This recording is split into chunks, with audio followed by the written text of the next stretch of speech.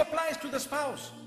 You know you love them, but you need to say it again and again. Like we got to the food moments ago, and you need to say this food is, mashallah, it's really, really great. Even if the salt is a little bit more. Because sometimes, as I was saying, she spends so much time bringing it in front of us, and we are worried about how it's smelling, number one. And number two is we say, as we taste it, the salt is too much, no? Salt is too much, no? What are you talking about? She just looks at you and her face flops. I've been at it for 3 hours here, 4 hours. I've been busy with this for so many months. And what is she going to say? Next time I'll try a bit better, a bit harder. That's if she's a good woman. If not, she'll say, never going to cook this again. Typical. It's typical. Never going to cook this again. And if you have someone who's very witty, the next time there's salt to be put in, I'll call you to put it. So we need to praise the cooking of our wives. We need to praise their dress code, especially. For example, I can let you know something that has worked for some people. Where you find some women, you know, they don't like to dress appropriately. So the husband sometimes wants to tell them something. There are 2-3 ways of doing it. You can either say, this is very bad, I don't want you to wear this, and you know, you might have a response. But if you want a response from the heart, what you do is, you tell them, the other dress look much better than this. You see, so you are praising one thing, and that praise is not there when the other thing is there. So you have told them in a way that this is what I really love. And go beyond the limits in praise. That's your wife, don't worry. You can say whatever you want to. MashaAllah, in terms of goodness. Like the food, when you eat, even if it is a little bit this way, that way, just praise it, MashaAllah, see what it is. Praise the effort at least, MashaAllah, you know. Let me tell you what has happened once. They say the Imam in the masjid said, in fact, 2 things have come to my mind. The Imam in the masjid said, you need to praise the cooking of your wife, just like I said now. So the man went home and he had this meal, and he was looking at it and looking at his wife and smiling and all happy, mashallah, and excited and everything. And when he finished, he says, oh, it was awesome. And the wife says, what? I've been cooking for you for 21 years. You never said that. Today when the food came from the neighbor, you want to say it was awesome.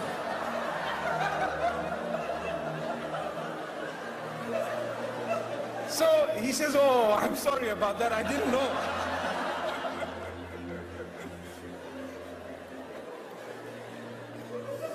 It's like the other one, the Imam, he was telling the people, you know, he gave them advice in the masjid about their wives, that look, you need to do this and do that. So the man goes home very happy. He tells his wife, darling, I'd like to carry you today. Oh, wow. Oh, I hope I'm not too heavy, darling. You know. So anyway, he carries his wife, mashallah, and he's carrying. What makes you do this, my beloved? What's happening here? Oh, the Imam told us, go home and carry your burdens, mashallah. You're carrying my burden, mashallah. You know, people say, this guy worships his wife. Have you ever heard that statement? This guy worships his wife. I see a lot of brothers saying yes, you know. That is not, the meaning of it is not worship as in rendering an act of worship for. No, all it means is he obeys his wife's instructions. That's what it means. And I can give you on a lighter note, and I really like this because it plugs in. We are all human beings and we like a little bit of, you know, humor sometimes. They say there was a king and he called all his subjects, the males, and he says, anyone who is ruled by his wife, come in this line. And whoever rules his wife, where, you know, the instructions are not obeyed, so to speak, or they come from you as a man, then you stand in this line. So the whole community stood in the wrong line. Allahu Akbar. They all stood in a line saying, no, if my wife sees me in the other line, I'm dead meat. You see? So what happened is, they all got 1 egg each, an egg. They were given 1 egg. And there was 1 man who stood in the line. I'm the man. You know, in the house, I'm the man. So the king was so happy, at least amongst my subjects, there is 1 man who has such greatness, you know, meaning he has the quality, rujula, you know, he's a man, you know. So now the king gave him a horse, brown horse. And in fact, the king told him, choose from the horses you want. So he chose the brown one and left the black one. And he rode home, galloping away. Everyone else went home with 1 egg. So when he got home, his wife, he looked at her and says, do you know what? She says, what? Today I got a horse because I'm the boss. You see? I got a horse because I'm the boss. She says, okay, that's good. Excellent. So you're the boss. So he says, you know, I was told to choose from 3 horses. There was a white one, a black one, and this brown one that I've actually come with. This was the best one. She says, wow, you look great in it. You look great in this horse, but you'd look greater in the black one. He says, well, not a problem. I had a choice. I can go back and get the black one. So he goes back galloping to the castle. And he says, oh king. The king says, yes, what's happening? He says, I just want to swap my horse. He says, why? When I went home, my wife told me that you'd look better in the black horse. The king says, no problem. He took the horse and gave him 1 egg. Allahu Akbar. So, the moral of this story is obedience. We're talking of obedience. People say you worship someone when you obey them. You know, people say this man worships his wife because he obeys. Wallahi, we don't even understand that the example of Allah is higher. We can never ever equate Allah with any human being. But we need to know that ibadah of Allah subhanahu wa ta'ala is also connected to obeying His instructions. And Allah will not tell you to do something that is detrimental for you. He won't. Whatever Allah has instructed you to do, and whatever He has asked you to abstain from, all of that is for your benefit, oh man. Why is it that we want to look at it and think that this is very difficult when, if someone were to tell us to do something that is not beneficial for us, because we love them, we might end up doing it. Why is it that we don't show higher love for Allah subhanahu wa ta'ala? There is another very interesting point that we need to learn. If you want to be steadfast on the path, you need to surrender to the decree of Allah. You need to surrender to the decree of Allah subhanahu wa ta'ala at all times. What this means, it is explained in the hadith of Rasulullah sallallahu alayhi wa sallam, where he says, Al-mu'minu al-qawiyyu khayrun wa ahabba ila Allahi min al-mu'min al-da'if. He says, a strong believer is far more loved by Allah subhanahu wa ta'ala than one who is weak. And this is strong in every sense. You try and keep yourself physically fit, number one. You have stronger belief, conviction in Allah. You are far more loved by Allah than the one who is weak. This is why my sisters, don't go on a quick diet. You need to be strong, mashallah. We said the other day, you need to have, mashallah, the milk, dairy products also at times in balance. And you need to have the red meats in balance sometimes, unless obviously you've already had your quota, as I've said in the past. For those of you who don't know, let me quickly mention, sometimes the doctor tells you red meat is bad, don't have it. We can modify the statement slightly to Islamize it, to tell you, if red meat, if the animal was slaughtered properly according to the halal way, the meat is not bad, but the way you ate it in the past was so bad that now for you, you won't have to eat much more, or your quota is up. How much you were meant to eat, you've already walloped it, mashallah. There's no more space for that. So to say meat is bad, I think needs modification. That's not what is bad, the way we eat it is bad. Chocolates are not bad, mashallah, but sometimes the way we eat them, bad. The same way milk is a gift of Allah. Don't say any food is bad. No food is bad that Allah subhanahu wa ta'ala has made halal. But sometimes for us, the way we've eaten other things or those particular items is what renders that particular item not good for us. May Allah subhanahu wa ta'ala grant us goodness. There was one joke that I wanted to share with you on anger. And I thought it was very hilarious. So I said, you know, many times people do not relate scholars of Islam with jokes. But I think our generation, Sheikh, it's important. You see, there was a man. This is showing you the irritation of lies and falsehood. The irritation of lies and falsehood. There was a man sitting on a train. Now the train was a double-decker train, a sleeper train. So he's at the top and 3 ladies walked in. Old ladies. They walked in and they sat. So he's at the top and they're down there.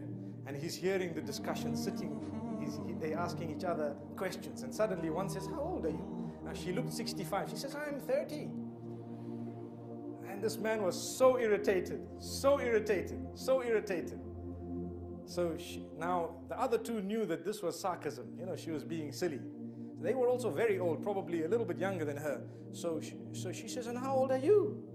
Now, instead of saying I'm 55, she says, well, I'm 25. So she says, oh, and this man is now even more irritated.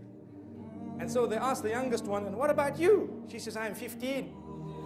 That was it. The man drops down. When he dropped down, They said, hey, what's happening? He says, I'm just born. Allahu Akbar. May Allah subhanahu wa ta'ala grant us goodness.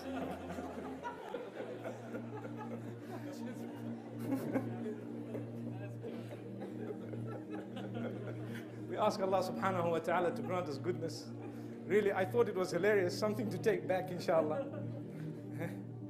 And I hope and I pray that we've all, learned something from this evening. I definitely have. Islam has taught us some teachings that are so powerful. We can stop at every sentence to speak paragraphs of every sentence, and every sentence within the sentences of the paragraph that is explaining the initial sentence will require also another whole paragraph to explain it, and we will continue. Now, let me tell you why I say this. I was saying moments ago that Allah created us in the best posture. Let me tell you what is that posture. Allah says in the Quran in Surah At-Tin, لَقَدْ خَلَقْنَا الْإِنسَانَ فِي أَحْسَنِ تَقْوِيمٍ. Indeed, I have created man in the best posture, best positioning of the organs of the body. Now that, if Allah is saying that, it is a challenge. Challenge to anyone to come up with a better posture, even for one of the organs that you have. And let me, since there are lots of young people here, let me make your minds, move a little bit in thinking. Can you think of a better place to put even a single organ of your body than the place it is right now? Your eyes, Allah is challenging you. There is no better place to put it. Can anyone give me a better place? No one. I see smiles. People are smiling. Look, your ears. Is there a better place to put your ear? Your hair, your eyebrow. Imagine if we had nose brows. Allahu Akbar. And imagine your mouth, your teeth, your tongue. What if we had the mouth at the top and the eyes at the bottom? Allahu Akbar. Imagine when you are eating, you won't be able to see your food. As you are putting it up, you will have to feed yourself from your forehead. Imagine if our noses were where our ears were, we would be wearing glasses on our ears. One ear, the other one at the back. Imagine if the hair had to grow, for example, not in the place it is right now, but maybe from our elbows. We would need beards on our elbows, and we would just think about it. Allah says, I challenge you, not even the combination of your 5 fingers where the thumb is. It is the best place for the thumb. There is no other place that you could ever possibly put that thumb, including the toes. If they were the other way around, we would lose balance. Allah says, لَقَدْ خَلَقْنَا الْإِنسَانَ فِي أَحْسَنِ تَقْوِيمٍ. We created man in the best posture. This is what Iblis became jealous of. He said, why? Wallahi, it's a difficult. And with us, we don't like to listen to advice. Sometimes we don't like it. When it hits us, and it hits us hard at home, we still don't like to listen to advice. Let me give you an example of a man. An example of a man, and this example is only to draw the attention of ourselves. They say this man had his motorbike, and he went out one day to sell the motorbike. So he passed his neighbor. Neighbor was an old man sitting outside. You know, old people, they like to sit outside in the sun and watch what's going on and so on. He says, oh my son, where are you going? He says, I'm going to the market to sell my motorbike, and I'm going to get so much money, and I'm going to open a business. He said, son, say inshallah. Son says, for what? I'm going. Whoa, did you hear that? What was his statement? He says, son, say inshallah. What's the meaning of inshallah? If Allah wills. And Allah says in the Quran, وَلَا تَقُولَنَّ لِشَيْءٍ إِنِّي فَاعِلٌ ذَلِكَ غَدًا إِلَّا أَن يَشَاءَ اللَّهُ. Surah Al-Kahf has a beautiful statement. Do not say that you are going to do something tomorrow or in the future, whether it is near future or afterwards, without saying that if Allah wills, without hanging it to the will of Allah subhanahu wa ta'ala. So the old man says, say inshallah. He says, for what? I'm going. He didn't say it, and he went. So he stood at that haraj, you know, that auction, and he waited with his motorbike for a long time, and people came, they showed no interest in his bike, and they were going, and the day was almost over. Near the end of the day, one man comes and says, how much are you selling your bike for? He says his price. He says, okay, can I take it for a ride? He says, yes. He jumped on it, he went. He didn't come back. He didn't come back. This man waited, evening came, nightfall came, midnight came, nobody came back. The whole auction closed. They told him, what are you doing? I'm waiting, the man is going to come with my bike. He waited. Following day in the morning, he started walking back home. He had to walk. No money, no bike.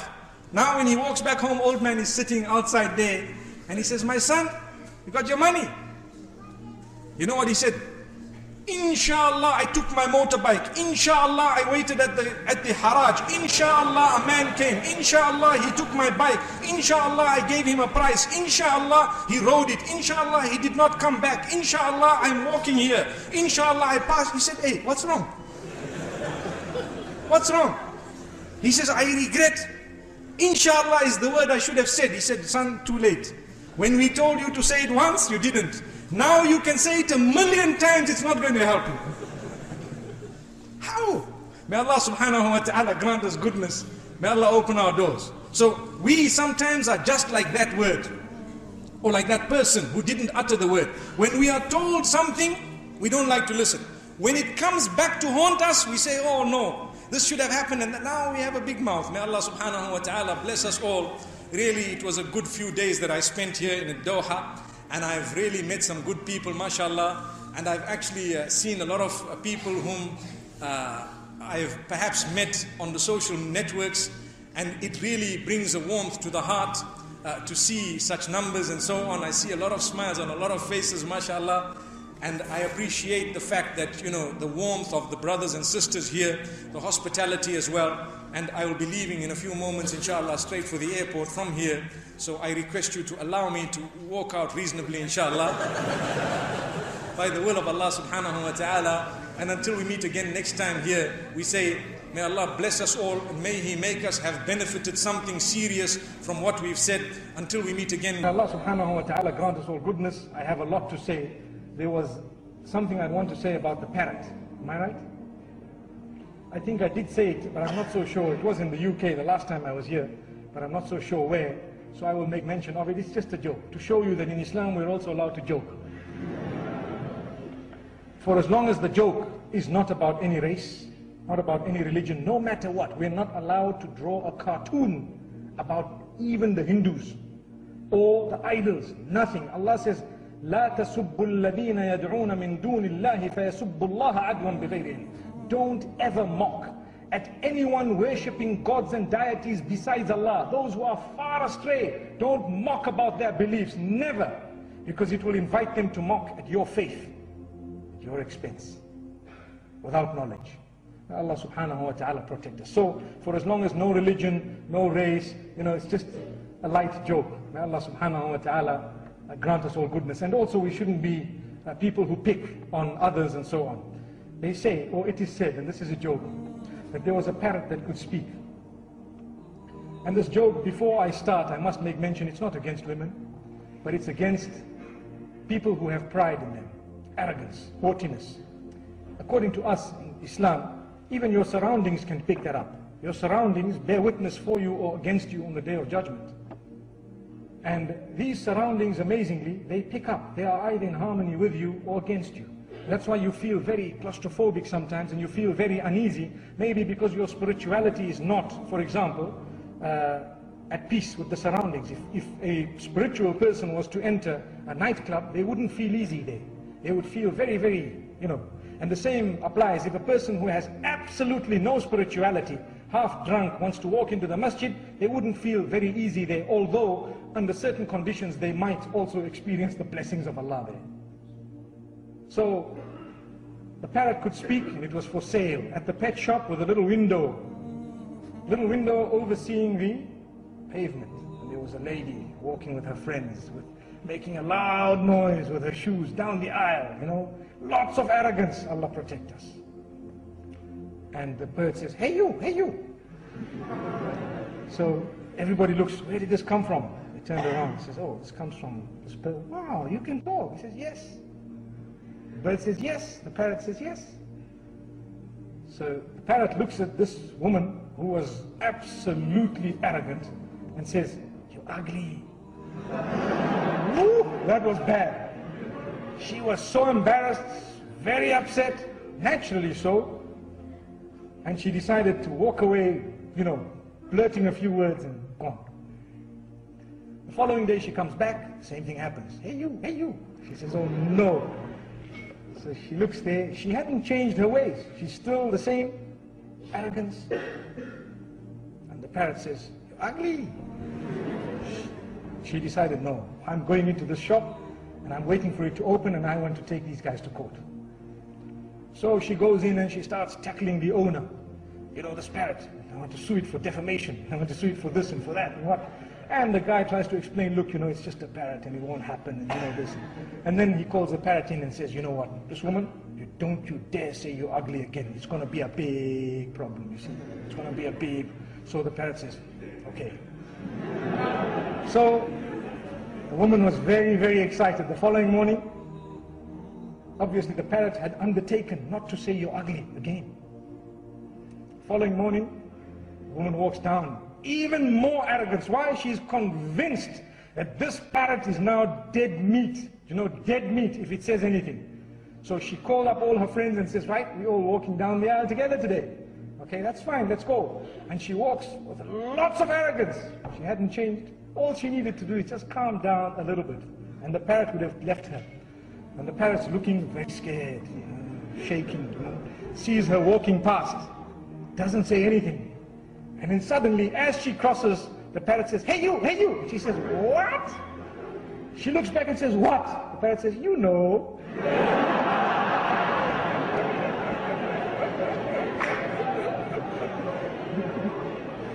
So the moral of the story is, for as long as you don't leave arrogance, you're not going to solve the problem. It will scare, and people, even if they don't tell you that, they know it. If a parrot can know it, those around you know it. So if you want to be a good Muslim, just release those bad habits, throw them out, and inshallah everything will be at peace with you. And when another parrot tells you, hey you can say, yes, it will tell you, Salaamu Alaikum. The plot of the devil is very weak. Shaitan's plot is very weak. And if we are to seek the protection of Allah subhanahu wa ta'ala, it won't even affect us. It won't even bother us. So it's important, whilst we spoke about the devil, that we also speak about how to be protected from the devil. It literally creates a metal armor around you when you read this early morning and every evening for the rest of the day and the rest of the night. And shaitan will not be able to harm you and attack you. There is something known as the evil eye, that is also from the devil. There is something known as jealousy, that is also from the devil. There is something known as envy, that is also from the devil. We will be protected from all this. We will also be protected from the magic that people want to engage in, and the black magic and what have you. All this we will be protected from, including being protected from the jinn kind at large. May Allah subhanahu wa ta'ala grant us a deep understanding. For your information, jinn kind is very, very frightened of man. Very, very frightened of man. But when we show a weak link, then he gets excited. He gets excited. It reminds me of a story. Maybe on a lighter note we could mention this. They say there was a man who was very soft-natured. Very, very soft-natured. And when he was getting married, the people were worried that your wife is going to control you completely. Your wife is going to control you completely. He says, so what should I do? They gave him an idea. They said, first night, get a stick and we'll release a cat into the room. And as soon as you walk into the room, when the cat appears, you must just put your headgear on one side and start beating the cat until you kill it. And then throw it out of the window like a man, and that's the only thing you're going to need to do. He says, well, that's fine. On the other hand, his wife was hearing that, you've got such a soft-natured husband, you're so lucky. So what happened first night? They released the cat, and the plan worked. He beat up the cat, and she was scared, looking at him. This is not what I knew him as. And then the cat died, and he threw it out of the window. And he says, no, I'm sorry about that. He cleansed everything, and it was all back to normal. Every day he would say, I'd like you to do this, or else. Or else what? Subhanallah. Or else. As soon as he says, or else, she's worried that, or else I'll get that whack, just like the cat. Until some time later, she went back to her family, she went back to her friends, but you people told me this man was soft. They said, no, try defying him once, see what happens. You see, we're talking here of the jinn and how weak the jinn is. So what happened is, he says, I want you to have the tea ready at 7 o'clock, or else. She says, or else what? Or else I'll have it ready. Allahu Akbar. We ask Allah subhanahu wa ta'ala to grant us protection and understanding. Really. So How we feel that shaitan and the devil is strong. Wallahi, he is weak. Defy him and see what happens. Defy the devil. I'm not saying the husbands are devils, but what we are saying, subhanallah, is that we need to learn a lesson. When we have a perception that something is stronger than us, we tend to be overcome by it. Why? Wallahi, it is weak. It is something that is frightened of us. Let us understand, when we defy this devil, and with the Quran and with the words of Allah subhanahu wa ta'ala, it will run away. اقرأ كتاب الله ترق جنانه وتنل عظيم الأجر والغفران رتله روي القلب من نفحاته كالماء يروي لهفة العطشان